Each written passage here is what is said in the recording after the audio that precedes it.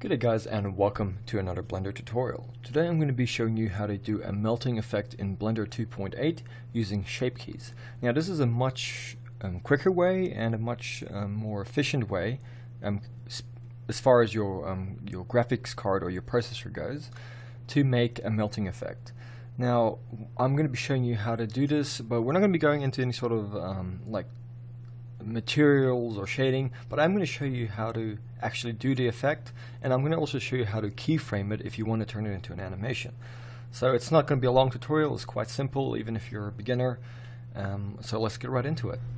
With a completely new scene opened up in Blender, we are going to delete the default items in the scene. So we're going to press A to select everything, and then we're going to hit X and delete. Now you can use any object you want, but for demonstration purposes I'm going to go Shift A and I'm going to go to Mesh and I'm going to get a Suzanne monkey head.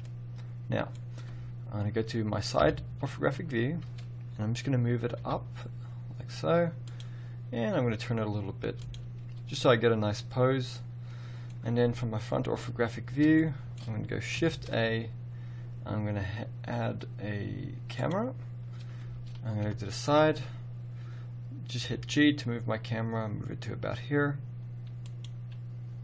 just like that, and then I'm going to hit 0 to go into my camera view, and I might hit G and the middle mouse wheel button just to zoom back a bit, like so, and just get something that you like. So I'm going to just go with that, and then I'll grab the Suzanne monkey head and hit double R, and just rotate it till I get a pose that I like. So I'm going to go with something like that. With my Suzanne monkey head still selected, I'm going to go to my my modifiers tab, click on it, go to add modifier, and we're going to add a subdivision surface. Now you can see here by default in the viewport it is a subdivision level of 1, so there's 2 and so on, but we're going to just go with 1 and we're going to hit apply. And the reason we're doing that is because we want some geometry to work with when we go into edit mode. You can see here we have more vertices to work with. Now before we go any further, what we want to do is go to our object data tab here, and you're going to see something called shape keys. Okay, so make sure shape keys is open and you have your object selected. You can tell by seeing the orange outline. With your object selected that you wish to do the effect to, and in our shape keys tab we're going to go hit the little plus, and it's going to create a basis, and we want to hit it one more time, and this is going to be key 1, and you can add as many keys as you want for different effects, but we're just going to stick with key 1. So with key 1 selected and our object here, we're going to tab into edit mode, or we can just go to edit mode here, whichever way you prefer, it's easier for you, and we're going to go and deselect all of our vertices. Now what we want to do, going back to our camera mode here, we want to kind of make a melting effect, especially here towards the bottom. We want to kind of see it sagging down and drooping. So what we're going to do is enable our proportional editing, and this is just a quick easy way of doing it. So enable it, you'll see it turns blue there, and at the moment by default it's set to smooth, and we don't want that, we want random, because we're making a dripping kind of effect, or a melting I should say. So go select random, and then select any one of these vertices down here, and then G and Z, and that's going to move that vertice down.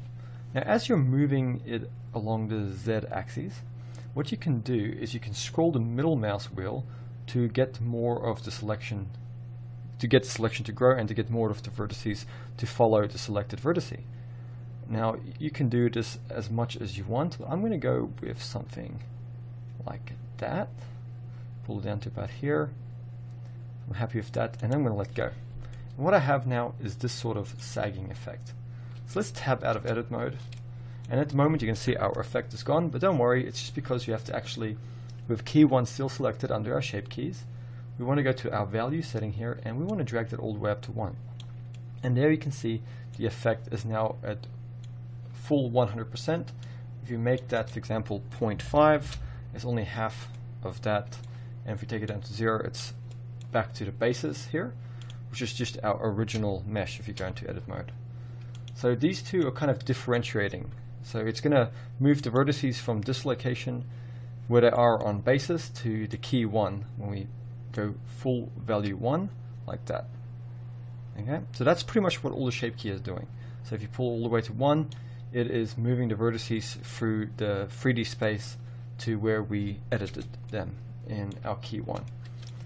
Now to make this look cooler, what we can do is back to our modifiers here. We can go to add modifier, and once again we're going to add a subdivision surface, and we can go and in the viewport make that 2 if we want, and also then just go to object and we're going to hit smooth shading.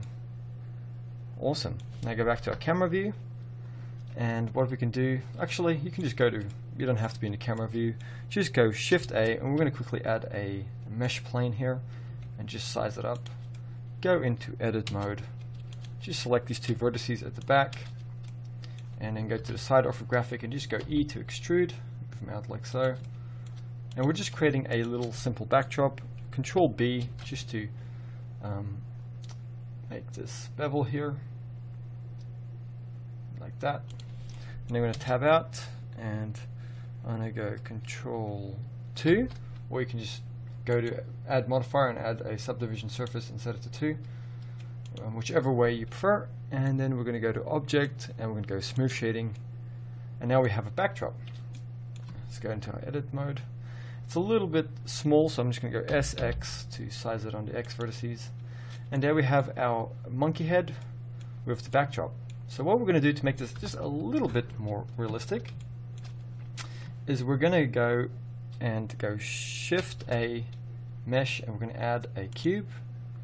I'm going to size the cube on the X vertice like so, and just bring it up a little bit like that, and then go to our modifiers tab, add a subdivision surface, and in both render and viewport we're going to make it free, and we're going to go to object, we're going to make it smooth shading, and we're just going to bring it down into the ground a little bit like so. Okay, and then we're going to go add modifier, and we're going to add a displace.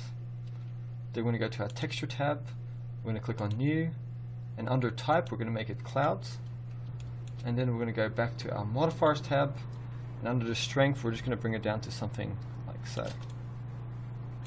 And then on top of that we can add another subdivision surface. So all that's going to do is kind of make this dripping effect on the bottom to make it look like there's actually something on the bottom. So what we can do now is grab our camera and then kind of just tilt it down a little bit like so. Go back into our camera view, move it up, and I'm just going to get a nice pose, something like this. And now we have our scene. We have our monkey head here, and we can go to our object data settings, and we can make the melting effect anything we want. We can make it a little bit or a lot. And I'm going to quickly also show you how we can animate this. So if you wanted to, for example, animate this, all you'd have to do is go to, for example, we can see here we have 250 frames by default.